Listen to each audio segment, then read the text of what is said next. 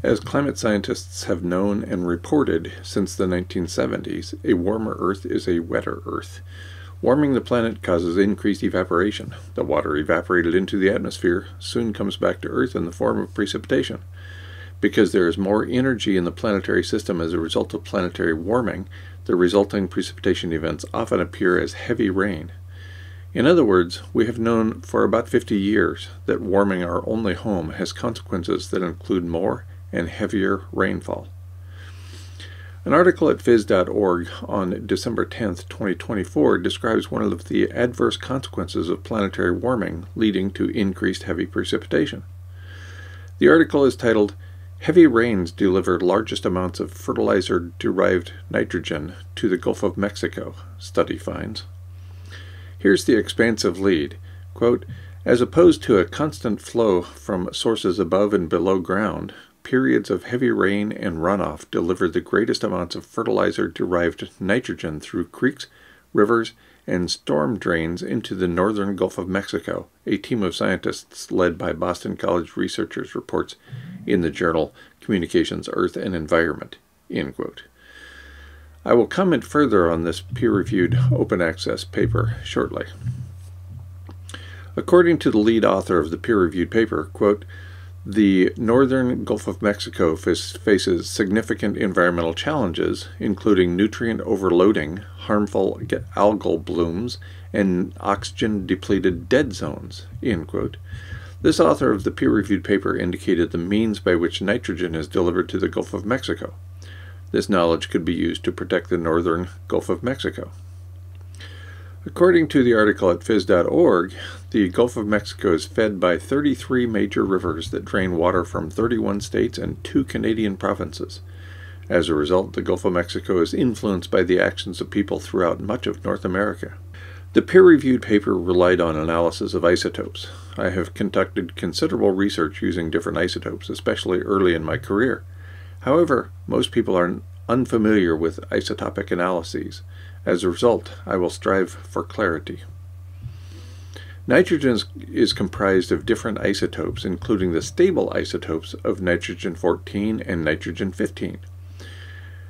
Different sources of nitrogen often exhibit different ratios of these two isotopes, which allows for the ability to trace and characterize these sources. For example, the application of fertilizer produces lower nitrogen isotope ratios than ratios found in unfertilized areas. As a result, the ratio of nitrogen-14 to nitrogen-15 indicates whether water used by plants came from recent precipitation or extraction of groundwater. In this case, the higher ratio of nitrogen-14 to nitrogen-15 during the wet season indicates that recent rainfall served as the source of water for plants.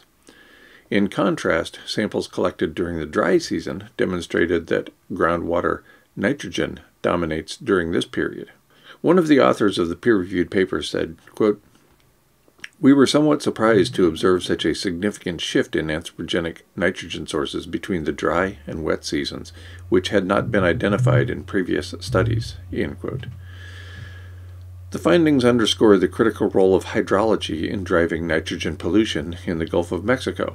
According to the lead author of the peer-reviewed paper, quote, "With climate change predicted to increase the frequency of extreme precipitation events, the transport of fertilizer-derived nitrogen into the Gulf is likely to intensify, further exacerbating hypoxic conditions." End quote. Hypoxia refers to limited nitrogen, which disrupts function of organisms. The peer-reviewed open access paper was written by 11 scholars and published on December 10, 2024. It is titled "Isotopic Evidence for Preferential Transport of Fertilizer Nitrogen into the Northern Gulf of Mexico During High Water Discharge." Published in Communications, Earth and Environment, part of the renowned Nature series of peer-reviewed journals, the abstract provides an excellent overview of the paper and its results. Quote, "Anthropogenic nitrogen inputs from the Mississippi Atchafalaya River Basin have caused substantial environmental challenges in the northern Gulf of Mexico, such as coastal eutrophication, harmful algal blooms, and seasonal hypoxia. Addressing these issues requires a better understanding of the complex sources of nitrogen, which include fertilizers, groundwater, manure, and sewage. In this study, we analyzed the nitrogen isotopic composition of dissolved nitrate and particulate nitrogen from the Wax Lake Delta, a major distributary of the Mississippi Atchafalaya River basin that flows into the Gulf of Mexico. Our findings revealed that during the wet season, Delta 15N values of both nitrate and particulate nitrogen were consistently 2 to 3 parts per thousand lower compared to the dry season. This suggests that fertilizer-driven nitrogen, which has lower Delta 15N, is predominantly exported to the Gulf of Mexico through periods of high water discharge. These findings imply that adjusting fertilizer application timing could help reduce nitrogen loading and mitigate its environmental impact on the Gulf of Mexico." End quote. The introduction of the peer-reviewed paper cites abundant peer-reviewed literature in providing a compelling overview of the importance of this issue. Quote, "The Mississippi Atchafalaya River Basin is the largest river basin in North America, accounting for approximately 80% of freshwater discharge and around 90% of total riverine nitrogen input to the northern Gulf of Mexico. This region is a major agricultural hub characterized by intensive cultivation and large amount of nitrogen fertilizer application. Since 1950, the total nitrogen load from the Mississippi Atchafalaya River system into the Gulf of Mexico has increased substantially, peaking in 1993, with fluctuating trends thereafter. This escalation in nitrogen input has negatively impacted phytoplankton community composition and the extent of hypoxic zones in the northern Gulf of Mexico. Despite decades of efforts to mitigate nitrogen loading, hypoxia areas in the northern Gulf of Mexico continue to exceed the target set by the Hypoxia Task Force, which aims to reduce the 5-year average size of hypoxic zone to less than 5,000 kilometers squared by 2035. Current observations indicate that the size of these zones is roughly 3 times the target, significantly affecting marine ecosystems, coastal communities, and economies dependent on the northern Gulf of Mexico." End quote. Never mind the optimism associated with the 2035 figure. Instead, I encourage you to focus on the, quote, "approximately 80% of freshwater discharge and around 90% of total riverine nitrogen input to the northern Gulf of Mexico. This region is a major agricultural hub.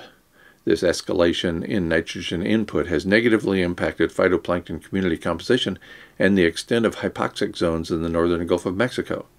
Despite decades of efforts to mitigate nitrogen loading, hypoxia areas in the northern Gulf of Mexico continue to exceed the target set by the Hypoxia Task Force. The Gulf of Mexico is important for many reasons, including serving as home to many species of fish, wildlife, and coral. It serves as a nursery for marine life. It has tremendous economic and cultural value. It connects to the Gulf Stream, which moves warm water from the Gulf into the North Atlantic. In so doing, it moderates temperatures along the east coast of North America and the coasts of Western Europe and northwestern Africa. Not surprisingly, the collective actions of humans are producing negative impacts on this important region. As usual, I wish I had better news.